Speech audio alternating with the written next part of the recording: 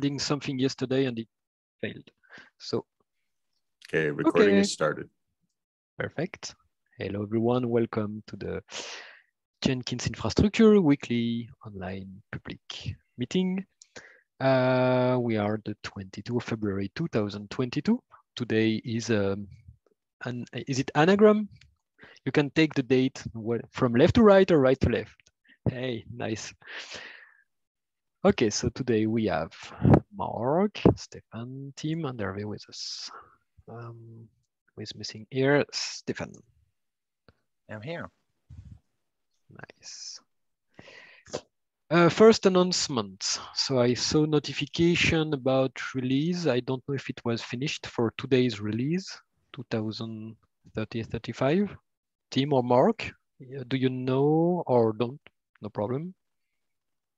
I haven't seen anything, so I'm guessing. So I have seen that the releases are published to Artifactory. I have not checked that the jobs have completed successfully, and I haven't done the checklist. So I don't know, and I haven't done any investigation on a Docker image or a Docker tagging problem that was reported by someone with regard to JDK 17. Okay. Currently checking. We have an automated job that rebuild the image, so quite, and it's visible on Jenkins.io. So yeah, and I can check it separately, Damien. We don't need to take the time here. If the weekly has not completed, I'll chase it later after I get my problems resolved. Okay. That's 36 today. Okay. But at least on Jenkins.io, it's advertised that it's released. So we only have to do the last checks. Just a note, last weekly introduced a lot of GUI changes. And by changes, I include new features and graphical bugs that should have been fixed this week. So thanks for anyone reporting these issues and fixing these issues. Do you have any other announcement? Tim, could you merge the changelog for 2.336 on Jenkins.io? I think we already approved it. The docs office hours looked at it multiple times. Looks good. Yep, doing it now. Thanks a lot, folks. Oh, yeah. Yeah, I see the changelog started for the next one 2 hours ago. Cool. I missed that one. I must have. Actually, no, I'm just way behind, I think. No, I must have. So as a reminder, the point for us as the infrastructure team is also to ensure that the tooling that we provide to the release team is working and is stable over time. So that sounds like last week happened without any hiccups. Sounds like this week also with the automated. So for once, we have 2 weekly straight without any error on the tooling part. So let's see next time we change something on the system.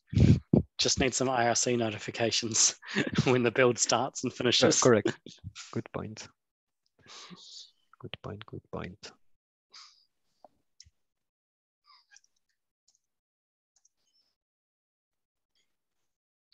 Okay.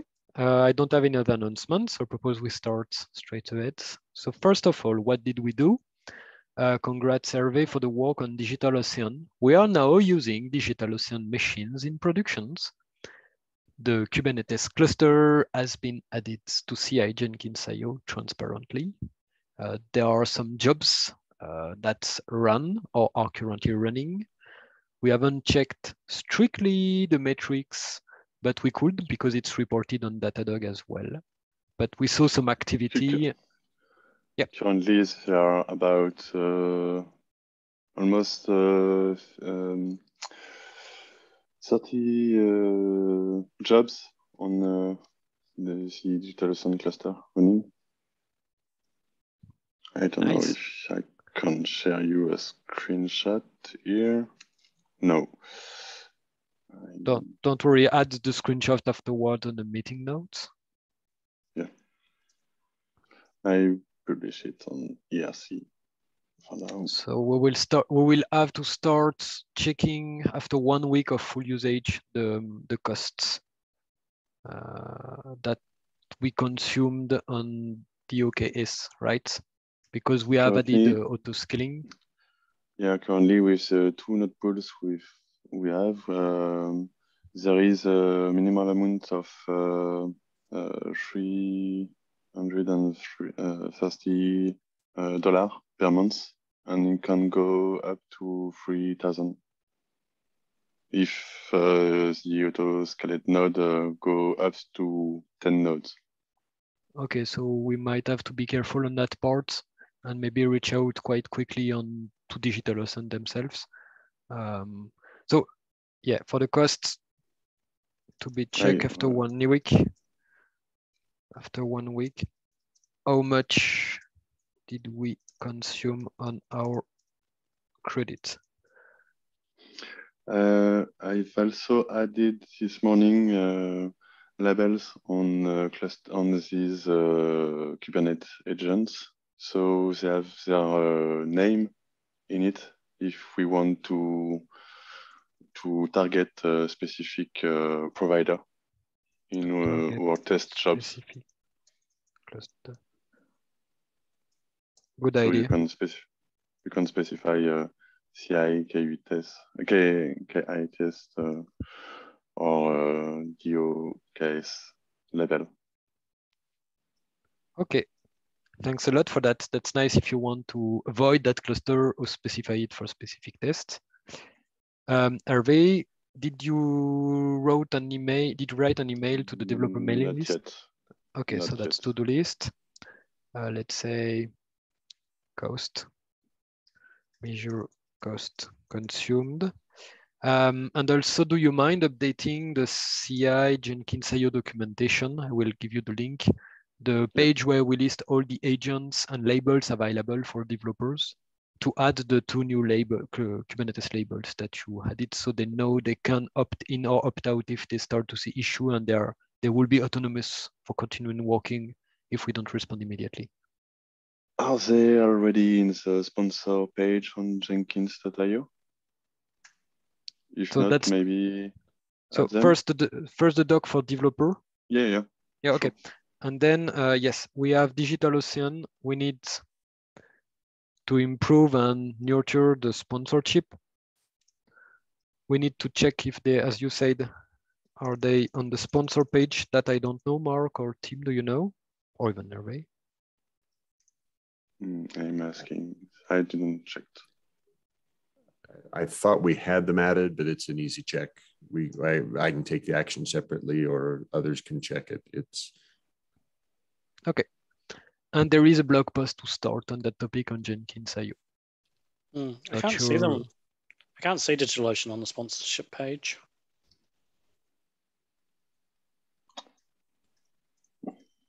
Okay, so Hervé, do you mind driving also all this to-do topic on DigitalOcean or ask someone else directly? Cool. No the goal is not for you to do all of them if you can't or don't want. It's just for you to drive and ensure that someone do this. Okay.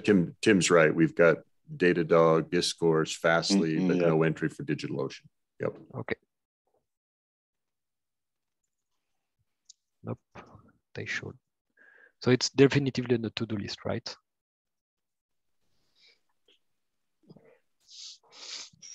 Yes. Cool. Are there any question, interrogation, things unclear on DigitalOcean? Cool. Next step, the other major topic, really particularly targeted to the infrastructure cost, is the Azure AKS cluster. That's the top priority for now, at least from my point of view, because first, price, second, security. We now have a general reusable Terraform tooling that we shared on at least 3 different Terraform projects, DigitalOcean, Datadog, and AWS.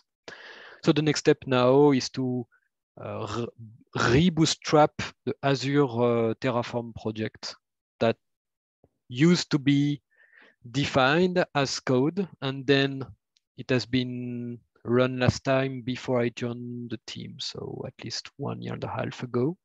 Since then, the configuration has been changed only manually on Azure, so it has drifted from the config as code, even though everyone tried their best to keep it updated. Thanks everyone for that effort. So my proposal, that's a proposal, so you can say no, you can stop me. But my proposal is start from an empty repository again, We can always use Git to consult the older knowledge if we need to. And we start from scratch, and we'll start to add Terraform resources. So the new private cluster to be created, we migrate everything then. And then we start either import existing resource or create new ones on that project with modern tooling without interfering with the legacy states. Does it make sense? Is there anything that could cause problem? No, sounds good.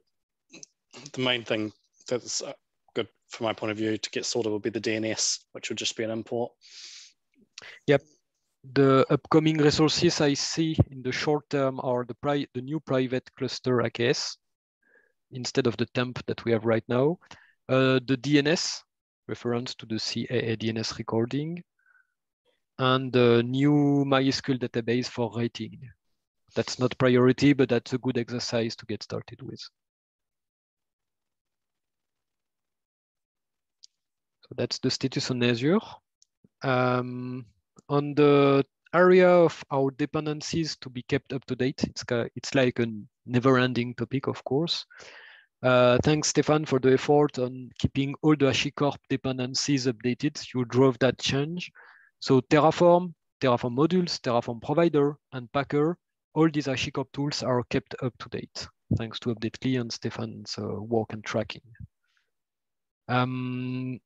There is some work around Golang when we need Golang on some Terraform or OpenVPN repository, for instance. These one weren't updating since a few weeks or months. So Stefan is currently working on that part. It's not as easy as it is. So almost there. And we plan to do some contribution to Updately because either we are slowed down by, let's say, unwanted behavior, or we want to improve our ability to define an infrastructure resource on one repository, like with Terraform, example, security group for AWS, and then get the real name of that resources tracked by Terraform and update it automatically on another repository. For instance, Jenkins in Jenkins config as code, or update automatically documentation. Like you add a new label on Jenkins, you want it to be automatically updated on readme.markdown, because these documentation are important for our users.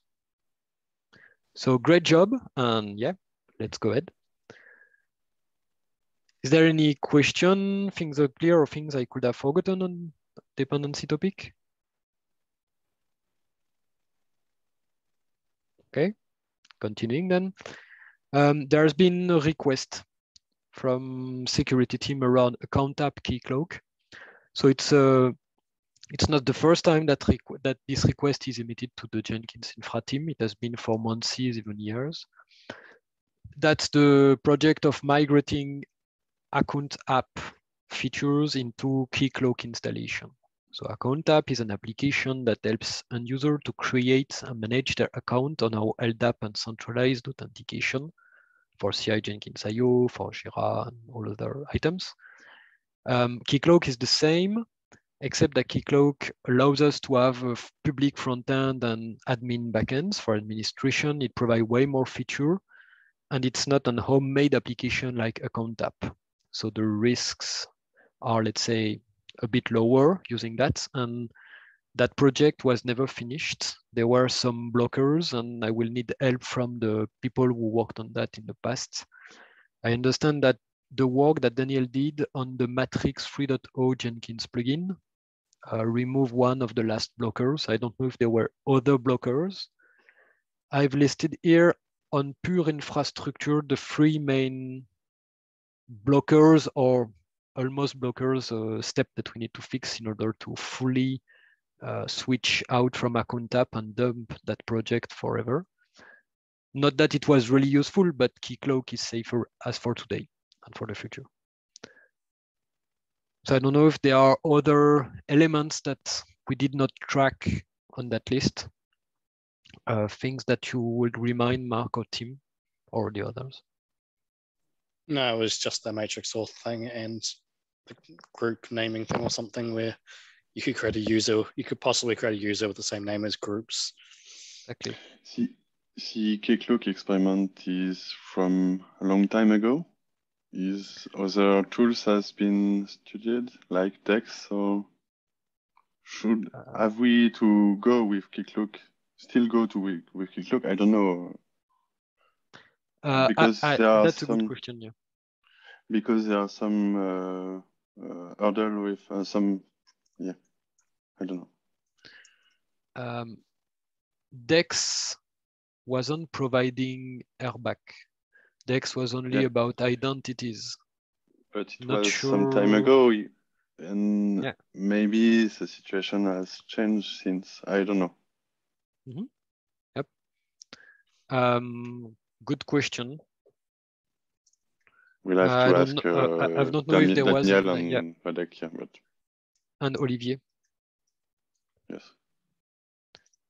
So just a note on that. Yep, sorry, go ahead. Yeah, if we are going with another tool, there is a security assessment to be made, I think, as he might have been for KickLook already. I don't know. Mm-hmm. One thing though, we have clarified with Vadek the fact that the security of the infrastructure in itself is the responsibility of the infra officer. It was a subject, a long-running subject between Olivier and Daniel when they were respective security and infrastructure officer.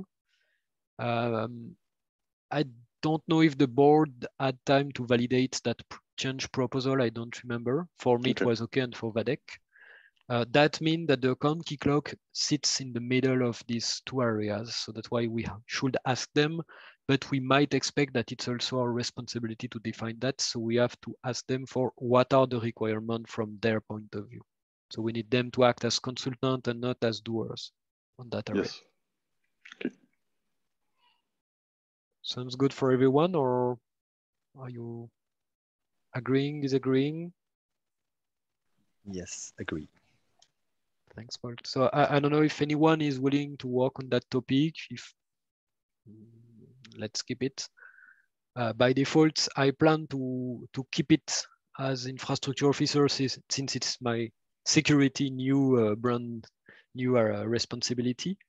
But we need to finish the private Azure AKS thing because we need a private cluster to run KickLock with it.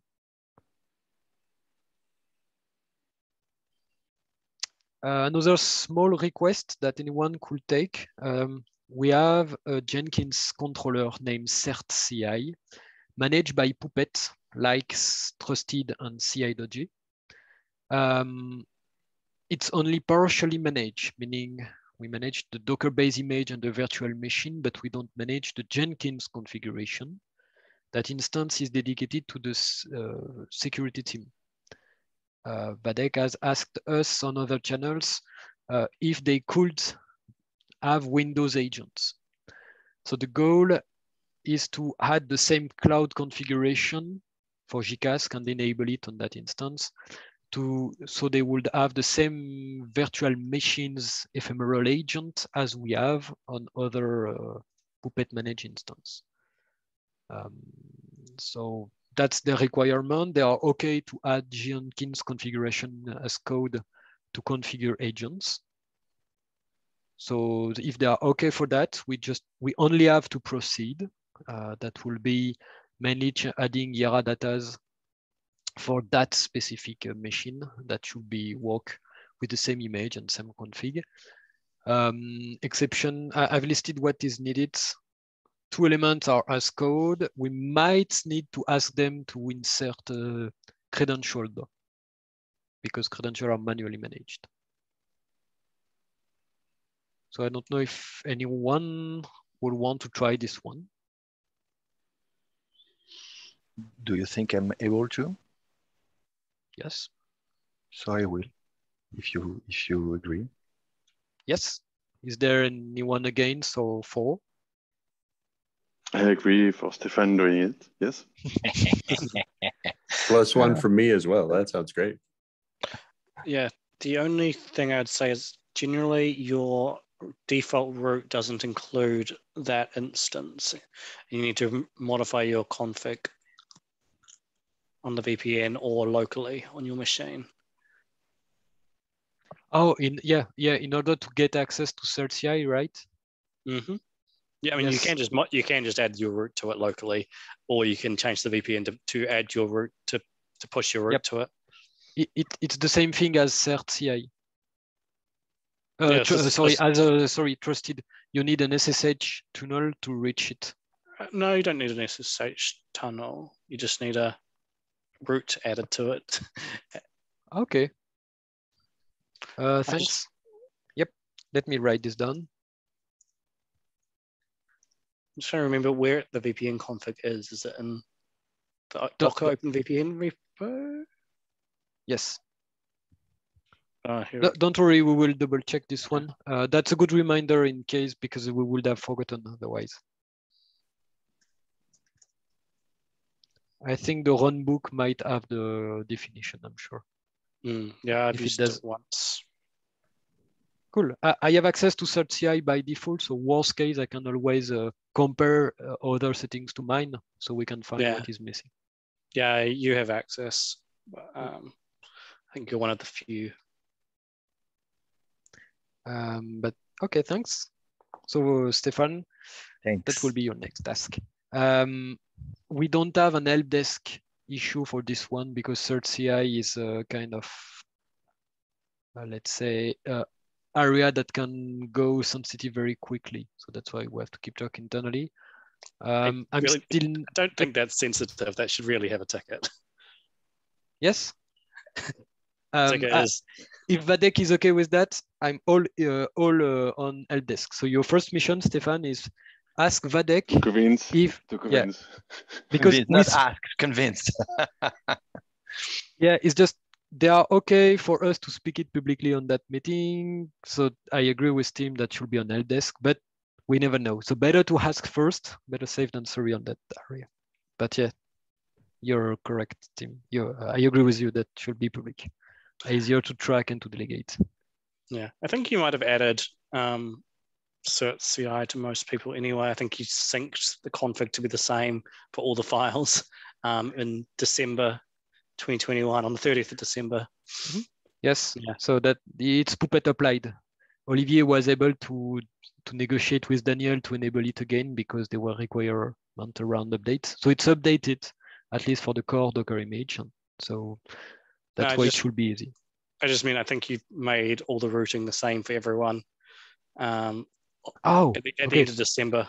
So so that should be okay. I think you just applied your config to everyone. Okay, sorry, I didn't hear the beginning of your sentence, my bad. There is also an ongoing issue from security since a few weeks around disabling anti-spam for the CERT team. I've put the link, that's a help desk. Just a reminder, Mark, so at around Christmas, I think, or after, in January, a few weeks ago, you blocked, thanks a lot, an IP at IP table level on the CI Jenkins IO virtual machine because they were spamming CI Jenkins IO. It was done at the Linux kernel. Can you remind us, or does someone remember? Because I was out, so I don't know what has been done after that. Yeah, I've done nothing since then. It's embarrassing to admit, but I've done nothing at all since then. That IP is still blocked, and we just need to take an action to probably by now unblock it and watch that it's not an issue, and get rid of that single IP table hack that I put in. Assume you just restart IP tables and it will be gone, unless you modified it on disk. Yeah, I assume that we have so restarted. It may already be gone then. Great, even better. Yeah, IP tables just does it while it's running by default. You have to modify files to get it to save.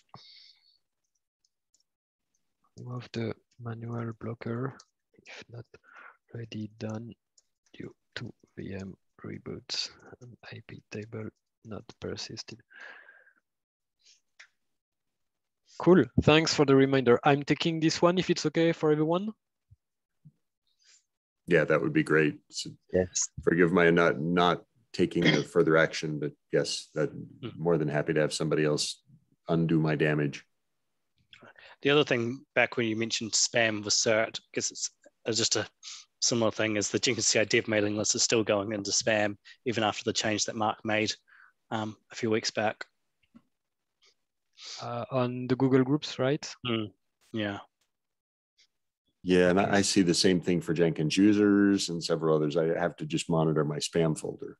Yeah. Yeah, I'm doing that too, but it's annoying. I remember Henri who shared something with me. My email foo is close to 0. I have no idea if this spamming stuff works, so I will defer to someone who knows, or I need to educate myself It's on that complicated. part. It's Yeah. really complicated. Unless you're Google, right? Yeah, but it's from Google. Just the fucking spam. Google to Google is missing. Like, Yeah. Oh crap. like So Okay. I don't think we will be able to do anything about it. Okay. We reconfigured. It's Kevin who showed us the send by the mailing list or send by the user, and it's apparently configured to be sent by the mailing list. So apart that, I don't see what we can do about it. Do we have DKIM or SPF records or for Google? There's an No, ID that we the have to settings specify. available is you send the email from the mailing list or from the user. It's about that. I'm not sure there are more parameters. Do we have an helpdesk issue or with people complaining, or let's say elements that I could use to No, I educate think myself? it was. there is, but it I'm was not sure. closed because we thought it was fixed, but it's definitely not fixed. I'll Okay. reopen it. So can you share the link on IRC or in the meeting notes? It's just so if we see that again, can you share knowledge and elements on that issue? So yeah, anyone could take it or starts doing it. It's not a big priority, but it's really annoying for most users facing that. So if we can, anyone with email knowledge could help, that could be great. We thought it was fixed, but no. To reopen and add technical elements. Yeah, all the stuff I see on Google is about spam to Google Groups, not the other way around. Yep. And an upcoming topic also. So what you said about ARC notification. So let's say next big thing, once most prior has been done, will be enabling custom IRC channel used for notification, maybe multiple depending on the topic. I still don't know. That's another part where I don't know anything, but Hervé and Tim, you seem to have worked on Jenkins Infra notification IRC channel. I don't understand why, but I can't debug it since it's running on trusted. If I can, in the Jenkins Infra Puppet code, the butler is configured to post and to join the new channel I've created. Oh, okay. So but we have. I can't debug it. I can't log on the machine to see its log since, yeah, Okay. it's running elsewhere. We discussed about moving infra reports from trusted to infra CI. I think this one could be moved too. Okay. So infra CI. So let me finish on the notification topic. Yeah. So just 3 elements. We have Puppet notifications. So just you said earlier. We have to work on that. I propose we work both of us, Hervé.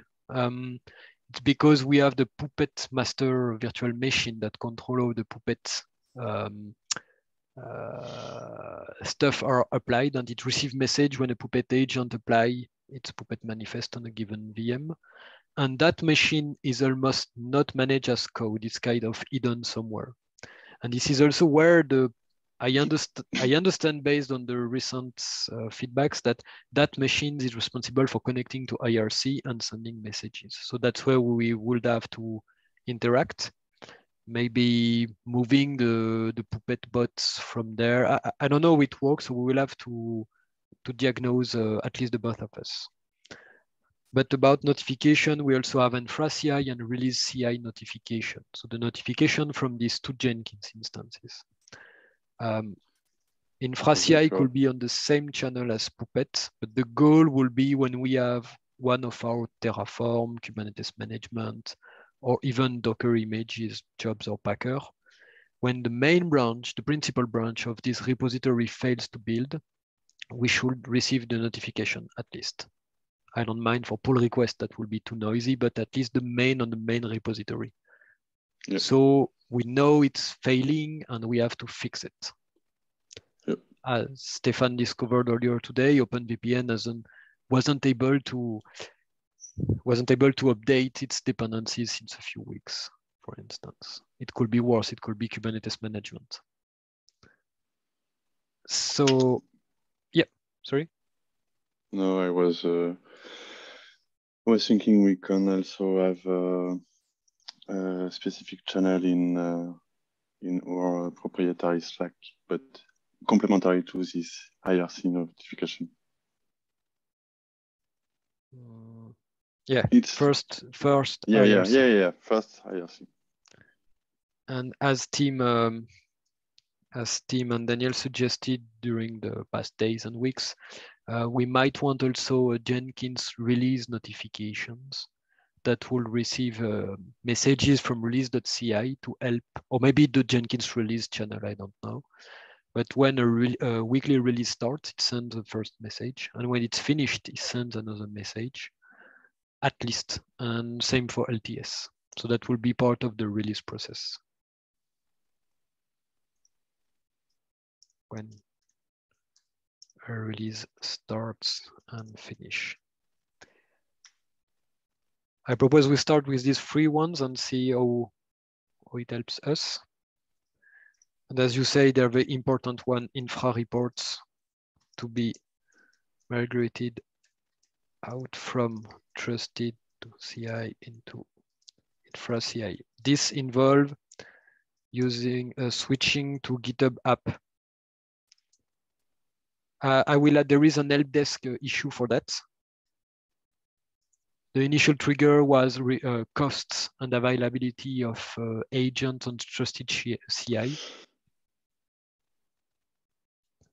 And also there has been issues reported by Raul Aruborosa, one of our contributors, where the credential GitHub used for infra report is lacking some permissions on some plugins, resulting on the maintainer, the correspondence between plugins and maintainer on plugins Jenkins.io not being correct on some cases. Yeah, it's the GitHub user Jenkins admin, who was used to retrieve this data, and since Jenkins admin user permission has been reduced to the minimum in December, I think this data incomplete since then. Exactly. So the goal will be to switch to a GitHub application dedicated only for that. Tim gave to Hervé and I at least the GitHub app administration right on Jenkins CI, so we can create and manage the application. We need an administrator right to install it or update it on production on Jenkins CI organization, but that will allow us to generate credentials only for that are strictly scoped and that doesn't depend on a GitHub account. So really better in terms of security, because any admin can change it, but still it's a GitHub app that can be pretty tight scope. That GitHub app could not read private repository content, for instance, only plugins.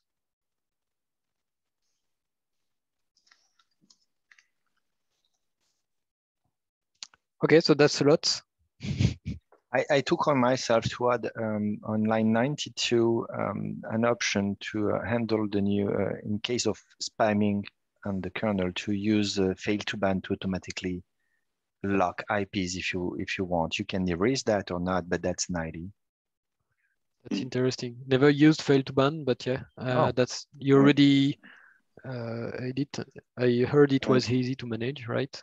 Yeah, it's really. You just have to. Sorry. Sorry. Go ahead. Go ahead. I think I've also mentioned the CrowdSec IP blacklist crowdfunded, but I don't know how easy it could be implemented. I think it needs an agent. I know fail to ban, which is quite easy, but I don't know about the crowd. Fail to ban is independent, and CrowdSec is collecting all IPs of fail to ban from multiple. Oh, you're merging all the information on the Yeah, and it's crowdfunded, so you benefit from. Okay. Please correct my misunderstanding. I thought that fail to ban was a tool that given a list of IP address to allow or deny, it was blocking automatically connection at system level. No, fail to ban is watching your log files and is taking an intensive action depending on what you tell him to do. For example, if an IP fail on 3 or 4 times to log using the SSH daemon on SSH, it will be locked out.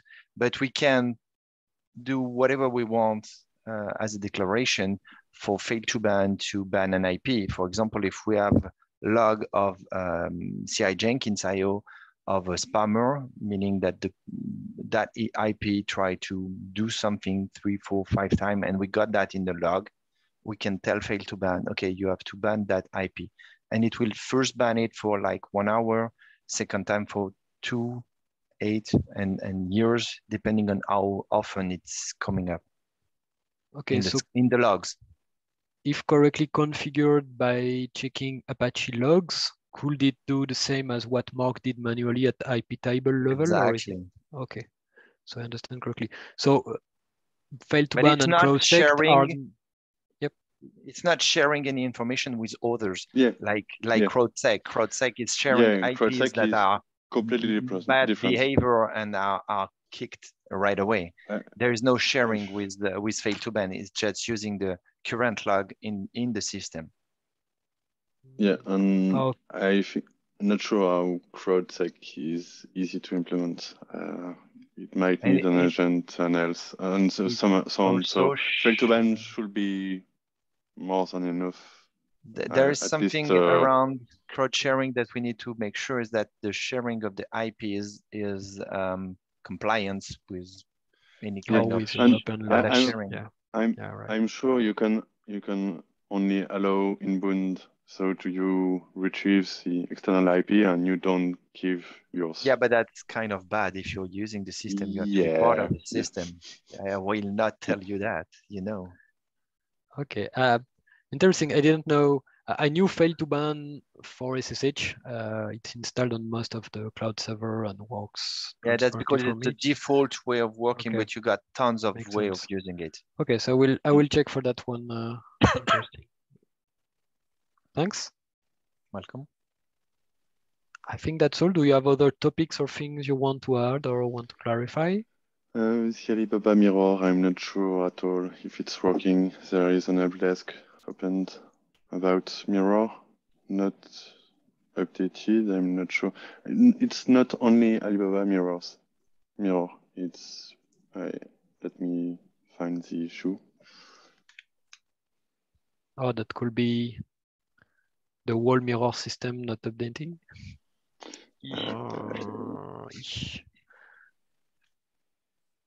That one might be important to check first then. Okay, thanks. I missed that one.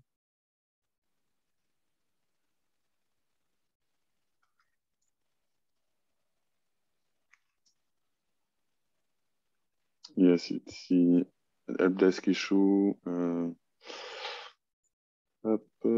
This one.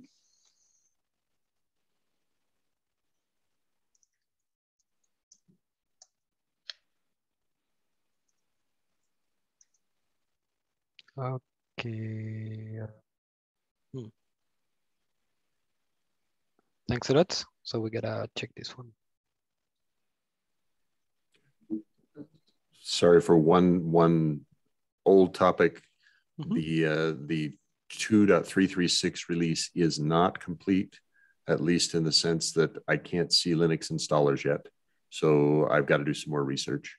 No actions from others required yet, but Okay. when I attempt to do an install of a weekly on my test machines, the weekly, as far as I can tell, is not visible yet. Oh, It's that's too visible naive. there, and Yeah. that's a good sign. So it just needs more investigation. I'll do the research later. Okay, just to be sure, because if it's available here, that's weird because it means that the Linux repository should have been updated already on their index. So that might be something weird on the deployment process. Thanks. Don't hesitate if you need help or additional tests. Thank you. Cool. I don't have any other topics. Do you have some? Okay, folks, you deserve a coffee or tea or whatever. Thank you. Rock your boat. Have a nice day. Thank Bye. you, everyone.